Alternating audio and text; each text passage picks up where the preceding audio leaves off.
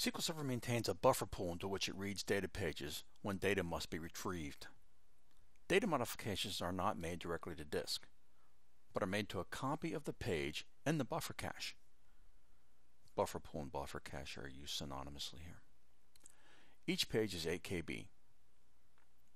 If the page is on disk, SQL Server has to retrieve that page from disk and put it into the pool. Once that page has been moved into the buffer pool, it can then be fed to the query. All roads lead to and from the buffer pool. There is no direct access for any transaction directly to disks.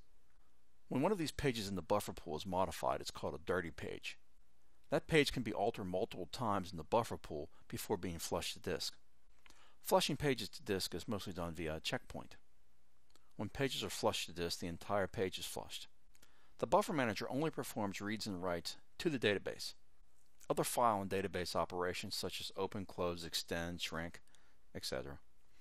are performed by a database manager and file manager components. All IOs are performed asynchronously, which allows the calling thread to continue processing while the IO operation takes place in the background.